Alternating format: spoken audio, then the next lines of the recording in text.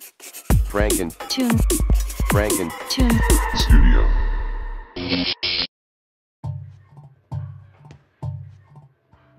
Hello and welcome. I'm Enrique from Frankentoon Studio. Today, I want to show you how to use our latest Procreate brush pack, the Basement. The Basement is a set of crunchy and rough brushes that borrows inspiration from homemade printing approaches. Create charmingly chaotic artwork with jagged edges, bleeding colors, and crisp finishes. Make full use of limited color palettes, adding depth and variation with stunning monochrome textures. The Basement is intuitive and easy to pick up thanks to its organization system. All groups of brushes are labeled for quicker access. Importing brushes into Procreate is quite simple. If you're using Dropbox, look for the file ftbasement.brushset. Then, select Save to Device from the three-dot menu at the top right. Next, swipe left to find the Procreate icon and tap it. Wait until the importing has finished. And that will be it. Creating a separate layer for each color is a great way to organize your document. In addition, you can set these layers to multiply mode to simulate layer press films. Name your layers accordingly to avoid painting on the wrong layer. We recommend you keep a limited color palette to layer them up more easily. Blocker brushes come in handy to define your main shapes. These brushes add some grainy, subtle texture to them. Basement brushes' textures are seamless, so you can paint over your strokes while keeping an even surface. Defining the borders first is a good idea.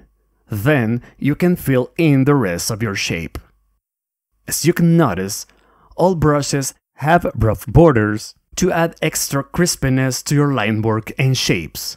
You should not be worried about painting perfect strokes. An uneven finish will add a unique character to your final artwork.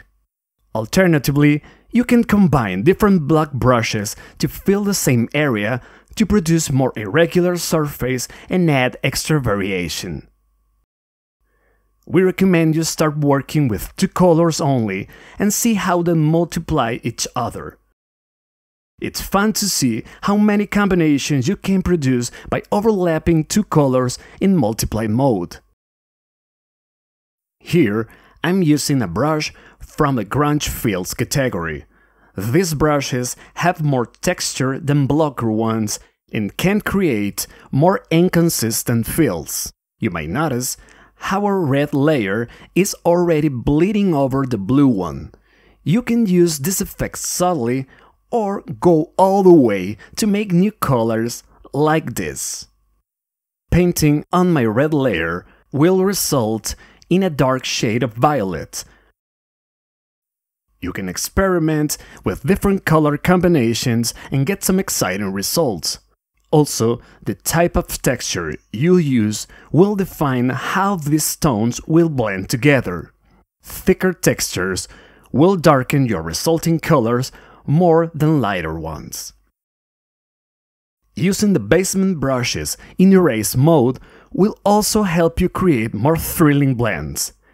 We'll get to that later. Remember, you can use the preset brush sizes to tackle all details.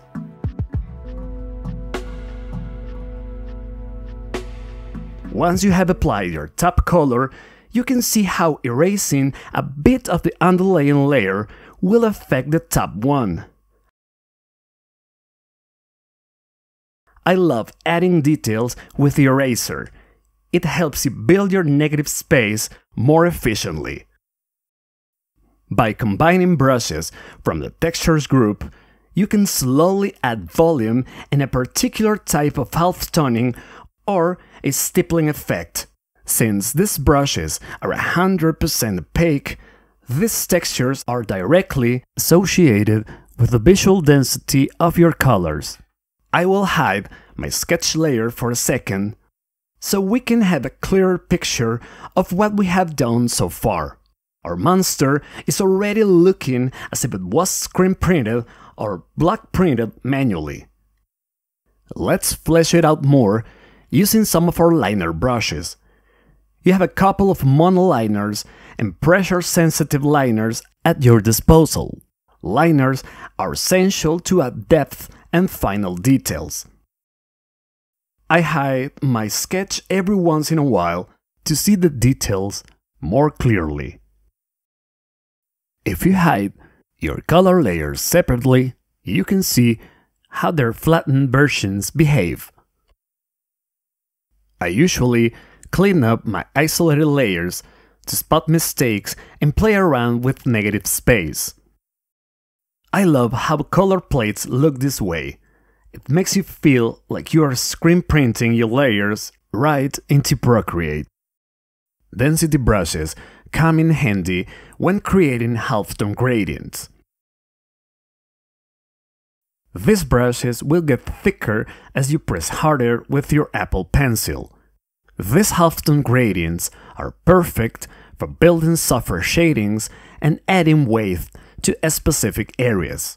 In this example, I'll make my character's cheek look puffier with the help of the FD Basement GR2 brush. Density brushes need more pressure than regular pressure brushes.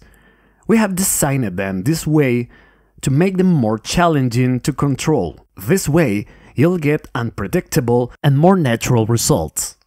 I continue switching density brushes to add depth to different parts of my character. Distress brushes are great for adding small bits of printing errors and uneven textures in tiny doses. Some are barely visible but will make a huge difference in making your shapes look ragged and damaged. We've crafted distress brushes to add the ultimate human touches to your fills, textures, and line work. There are no rules on how to use them or their specific use. Just combine them randomly in Paint or Erase mode to subtly mangling your paintings. Liners are also great distress tools. Use them to contrast light and dark strokes with your line work. Mixing brushes from all categories will give you a never-ending source of jagged, monochrome texture goodness. I recommend you explore all brushes in no particular order or purpose. The very nature of the basement for Procreate is to create charmingly chaotic artworks. Just have fun and let some happy accidents happen.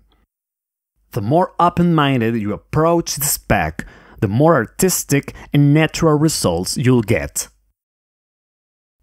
I can't get enough of checking my isolated color layers. They're super fun to look at. Now, I'll show you a cool trick on how to create grungy gradients. Create a solid shape using a blocking brush. Then, select a density brush in eraser mode. Delete half of your solid form, applying different pressure with your Apple Pencil. This technique will create a fantastic stippling effect. I find myself using it for everything. Adding random strokes using density brushes will create a handmade effect all over your artwork. I combine these brushes and the texture ones to dirt up different parts of my image. Remember, the distress brushes are meant to behave erratically and sparsely. Sometimes they'll paint, sometimes they won't. The fun part about these brushes is their misbehavior. They work wonders for, well, distressing everything up. And If I haven't said this enough, try them as erasers. You'll get addicted to them. And this is how our final color layers look. Again, we can create tons of depth using just 2 colors and our basement brush pack. Finally, let's put the icing on the cake with some yummy textures included in your pack. Go to the top menu, select the range icon and tap Insert a file. Next, navigate to the folder you saved your basement files and choose one of the paper textures. Adjust its dimensions to fit your canvas and set its blending to multiply. Now, our artwork seems even more handmade.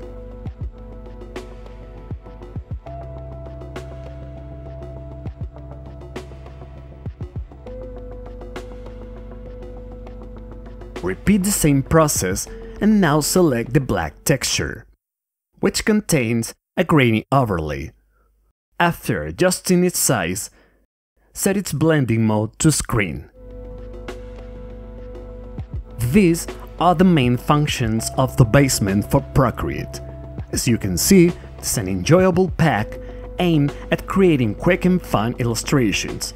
If you are an editorial or children's book illustrator, this kit will become your go-to for creating. We hope you have enjoyed this video. Check the information to buy this pack in the description.